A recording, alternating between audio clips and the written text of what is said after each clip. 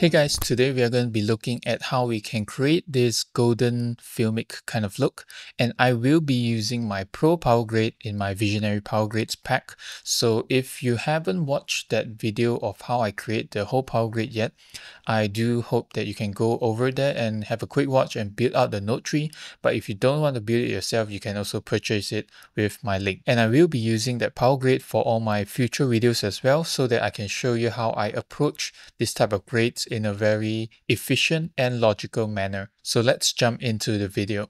I have my clip here loaded up in the color tab and also my Power Grades in the Power Grade gallery, which is our Power Grade albums. So I have the Pro, Advanced, and Beginner. For this clip today, let's try to use the Pro. Alright, so I can just middle mouse click on this thumbnail and then the node tree will be applied to my clip. So same as any grade, the first thing that we have to do is color manage this clip. So we have to know what kind of camera and also the color space that this camera was shooting in, what type of log space it is. So in my IDT, which is my input device transform, there is a CST effect applied. So you can open up the effects palette and look at what's being done. So in here, I have my input color space, which is set to default, which is use timeline, and also input gamma default, going into DaVinci White Gamut. So this is part of the Pro workflow that we are using, which is DaVinci White Gamut to standardize the adjustments that we make down the line. So this clip was shot on a Sony Burano, which is in Sony S-Log3 S-Gamut3 Cine. So for my input color space, I'm going to set this to Sony S-Gamut3 Cine, and input gamma Sony S-Log3. And I'm not done yet for the color management because I have to jump into my ODT. So before I jump into ODT, if you guys watch my another video as well where I explain the issue when you're using Sony S-Log3 in DaVinci White Gamut, there's a color shift. So you have to turn on this DaVinci White Gamut to Sony S-Log3 node in order to bring it from DaVinci back into Sony S-Log3. And then in the ODT, you bring it from Sony S-Log3, S-Gamut3 Cine, S-Log3, back to Rec. 709. So we have to do this. If you don't know why, then you can have a look at this video. So if you follow the color management workflow, my IDT, I'm going from Sony S-Log3 to DaVinci White Gamut, and then DaVinci White Gamut back into Sony. And then for my ODT, I'm going Sony to Rec. 709 Gamma 2.4, which is our output color space for displays. Once we have done our color management, what we will see is more or less what the director or the DP was looking at on the day of the shooting itself. So the whole purpose of this color management is to get us to this very good start before we start tweaking and pushing the colors ourselves. So another important thing that you have to take note of when you are doing a grade like this is you have to know what is your endpoint, what is the end result that you are going for. And in this film, it's good that the director has a reference for us, which is over here. So you can drag any reference from your desktop or from any folder. You can drag it directly into your stills album and it will be imported over here, where you can wipe the still by clicking on this image wipe. You can have a reference comparison, or you can also put it side by side with the split screen. So you split between still images. So you can see both images at the same time. So on the right is where we are heading, and on the left is where we are now. So by looking at our scopes, we can see that on the left, it reflects our viewer. Okay. So on the left, our blacks are very high. That's the first thing that I noticed. The blacks are very high compared to our crush blacks right now. And then for the highlights, everything is also very pushed down, which is more or less where we have them right now as well. So in terms of tonal range, I guess the only adjustments, the big adjustment that we have to make is to our blacks, which is to lift it everything up, right? And by looking at the viewer, another thing that we can see is that on the left, on our clip, is very saturated. And on the right, it's more desaturated. So if it's very saturated, what you see is orange, right? So we have a very poppy orange. And on the right, in our reference, it's more of a goldish sort of tone. So by explaining it like that, you can see that to achieve this golden tone, what we have to do is to desaturate orange, or more or less yellowish orange, so that we can achieve a very golden overall tone. And that actually took me a while to figure out, because golden is not a hue on its own, it's yellowish orange on a lower luminance and also lower saturation. Now that we are clear on where we are heading, let's push the image or push our grade to this reference over here. And I can just continue grading with the viewer being side by side like this if I have enough space to adjust my nodes. All right, so after our color management in the IDT, let's move on down the pipeline with our highlight preservation. So most of the time, I'll just turn this on because you won't see much of an effect unless the image is super bright. So this is already targeting a bit of the highlights in some areas. If I turn on my highlight mode with Shift H, you can see that. So it's targeting just these brightest areas only, which I kind of like. All right. And then the next node is skin softening, which I don't think will give that much of an effect in this video. So I'm just going to leave that off. And moving on to our primaries. So the biggest difference between these both images right now, I think, is we have to lift up the blacks over here. But let's not try to target the blacks right off the bat. Let's try to lift everything up and then try to compress it down later on. So recently I've been experimenting with the HDR global exposure, right? Because this kind of gives sort of like a more well-rounded effect. You can test that out in a grayscale RAM if you want. I already tested that and it gives a nicer effect in terms of raising the exposure. So another way I can raise the exposure is also in the RAW tab, because this was shot on a real cinema camera with all the metadata attached. But for most of my grades right now, I'm switching over to the HDR global view and raising the exposure there. So I'm just going to raise it a little bit like this, so I don't target things so quickly. We want to work from macro level adjustments to micro level adjustments, right? So whatever we can fix on a wider scale, we will do that first. So after I'm done with raising the exposure here, I'm going to jump back into my primaries and see if I want to make any white adjustments. So now the brighter areas are looking a bit too bright. I'm going to go into my gain, which controls the brighter areas more effectively. That's how I would put it, right? And drop it down. So I'm dropping down my gain to 0.85-ish, right?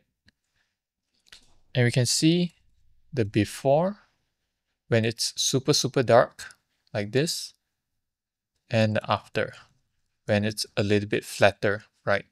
And you can use other techniques as well to achieve this kind of adjustments to the exposure. The way that I did it was the most logical to me. As long as the end result is where we want it to be, whatever works for you, just do it. So now I'm quite happy with the overall exposure. So let's adjust the next thing that is standing out the most, which is the saturation of both. So to do that, I'm going to go into my primaries, and by default, you'll see there's a drop in saturation because I use a HSV saturation, which is a subtractive saturation. I can also turn this off if that doesn't work for me, right? You can see that it gives sort of like a flatter effect, which actually works in this case. So I think instead of reducing the saturation in our primaries, we can also turn off this HSV set if it works for this grade, right? So now it's looking a lot closer. And after I'm happy with where the saturation sits right now, I'm going to use my curves to make a tonal adjustment. So I use the curves with this thing called editable splines, right? So if you turn on editable splines, you see that there are handles that will appear on whatever point you make in the curve. So again, in the curves node, there is already a default curve made with the editable splines, which gives you a smoother curve. So if you're using the Pro Power Grade, you can just turn this on and see what kind of effect it gives. So if I'm looking at my waveform right here, and I turn it on and off, you see that it gives that faded shadow, which is sort of the direction that I'm going to right now, right? So I don't even have to make an adjustment because the default adjustment is already made very nicely. And I don't have to worry about my highlights as well because it kind of just get lifts up a little bit, right? Most of the effects we see is at the shadow. So you have a very nice cutoff at the shadow right around the 3 IRE point right here. So with that more or less done, I can basically move on to my secondaries, which is starting from the vignette. And in this vignette node, I have a preset made already using the power window, right? I can toggle it on like this. So you can see that there's a power window with a vignette built in the gamma. And I guess you can turn it on and off and see whether it works or not. And I think it works very nicely on this shot without making any other adjustments as well. So everything is built in, everything's super quick. You don't even have to toggle the adjustments within these nodes itself, right? And I'm not gonna make any specific secondaries adjustment. As long as this shot matches to the next, then I'm good to go. So I'm just gonna move on to our look, right? And here is where we can really push in that golden look and really sell it. So to push a golden look, like I mentioned just now, we have to use yellow or orange, depending on how golden we want it to be, and then desaturate it. And I'm gonna push that yellow using my gain, because the gain is what is gonna affect the atmosphere of the scene, because the gain affects the brighter areas more drastically than the midtones and the shadows. So using the gain, I'm gonna push it towards the yellow. And don't be afraid to push too much at this moment, because later on we are gonna be desaturating everything. So it's different from pushing a little bit and you still have sort of like this. You still have a lot of the original colors present, such as the little bit of green over here and a little bit of red in her lips. So if you really want to get the gold look, you have to push until everything looks gold, right? Sort of over here. Okay. And then I'm going to desaturate it. So let's see, 30%. Nope, too much. So I'm going to go up to 45. Okay, right now it's more or less at the saturation level that I want, but I think we have to push a little bit more reddish to match the reference. So I'm going to push it up.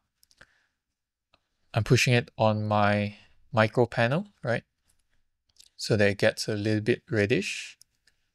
Okay, somewhere over here. And then for the saturation, let's drop it a little bit more, 37.5. I'm a little bit OCD, so I'm gonna go by the numbers instead of twisting the knob. Okay, so I think we are more or less there. The only thing that we have to adjust right now to match the reference is to dim down the highlights again. So I'm gonna go back into my curves, into my custom curve, highlight, and let's dim that down. Dim it down a bit. And using the spline, if I drag it out, I can brighten it back. Something like this, right? So going back into the look node, if I turn this on and off, everything goes into this very goldenish tone looking at the skin tones over here. So I'm pretty happy with what we have here, which is this golden look if I turn it on and off. But if you look at the window over here, which is sort of whitish, and we can look at her laptop, which is also white, and it's not affected by that gold color.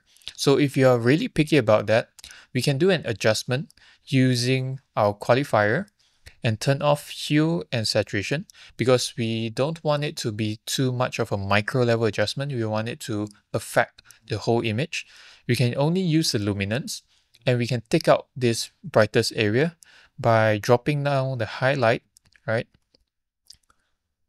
until the window area is not being selected. So if I turn on my highlight mode, you can see that the window here is being excluded, and now it's really pixel-ish. So we can soften it a bit using the high soft, right? Let's go for 8.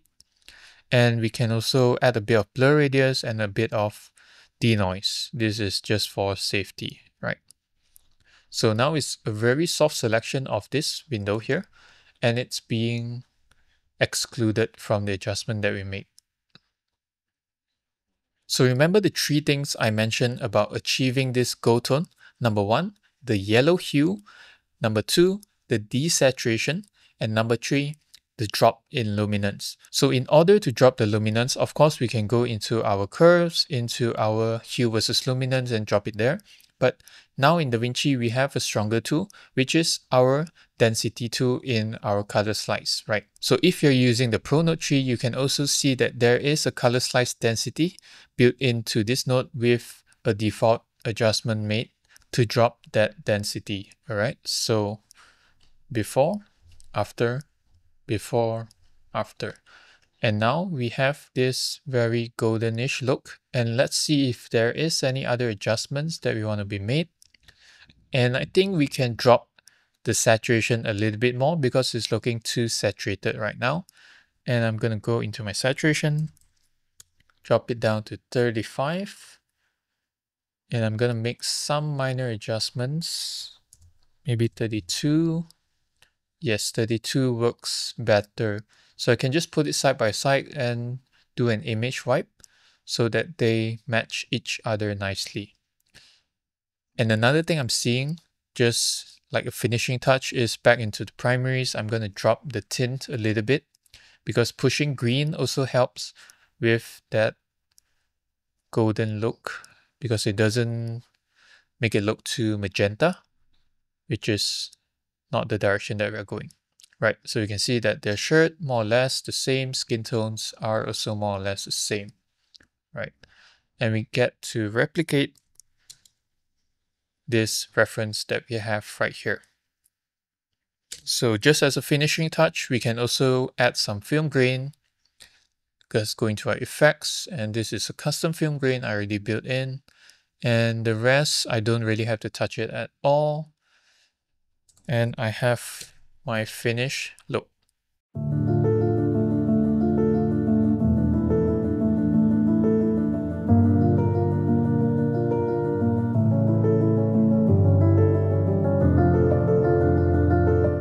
So that's it for this video. I hope you guys enjoyed. This is my first video for 2025, and also about my online course. I have full intentions of upgrading it or adding new topics to it this year.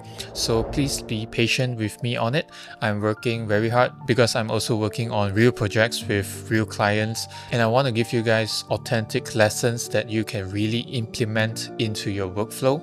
So I have to be both a professional and also a content creator in order to deliver that, right? So thank you guys for watching, and I'll see you guys in the next one. Bye bye.